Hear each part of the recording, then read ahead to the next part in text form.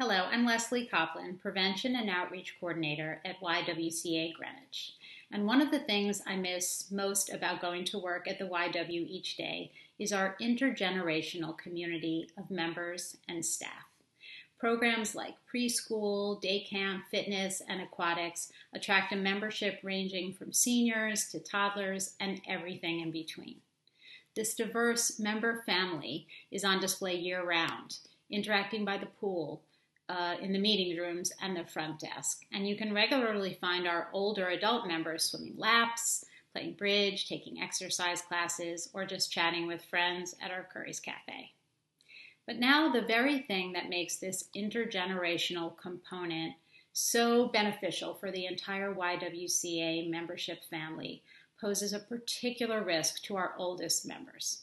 In fact, across the country, many of the places so vital to the social and emotional health of seniors, like libraries, senior centers, and YWCAs, are closed due to COVID-19.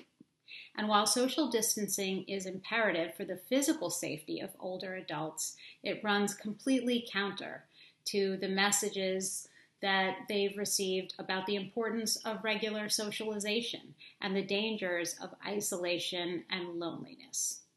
So we know that feeling connected, supported, and engaged are vital components of well-being for all of us, but especially as we age. So I'm going to give you a few guidelines on how to maintain a sense of well-being during COVID-19, especially for older adults.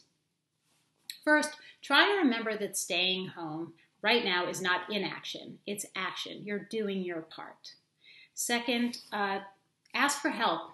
And be honest about how you're feeling physically and mentally and what your needs are.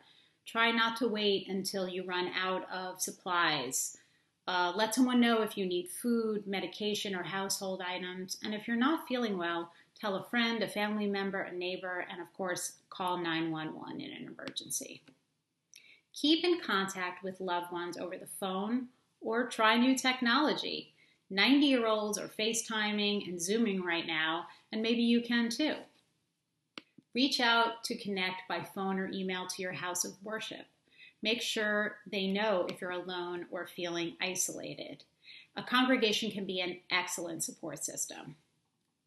Help someone else. Check on a neighbor or friend by phone to see how they're doing. It'll make you feel better as well. People of all ages should get dressed each day and try to follow a routine that engages us both physically and mentally. It just makes us feel better. Exercise to your ability.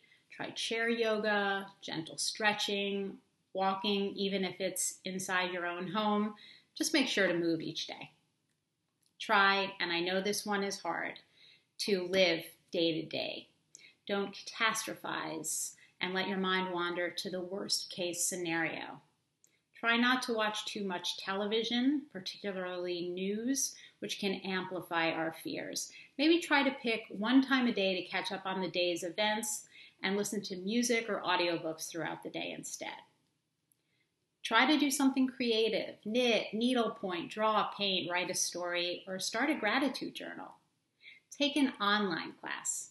If you can, many colleges and adult schools are offering them for free right now. And finally, contact your local senior center for resources and virtual programs. Right now, the Greenwich Commission on Aging, in partnership with Greenwich Country Day School, is offering Connect, a free program to socially connect you to people and things you'll enjoy right from the comfort of your own home. All you need is a computer, tablet, or just a phone to access their 30-minute sessions on a variety of topics and other programs too. Connect can help you meet local students, teachers, artists, reconnect with old friends, and maybe make some new ones too. For more information about this program, you can call 203-863-5653. Leave your name and phone number, and someone will get back to you. Be safe, stay well, and thanks for watching this video.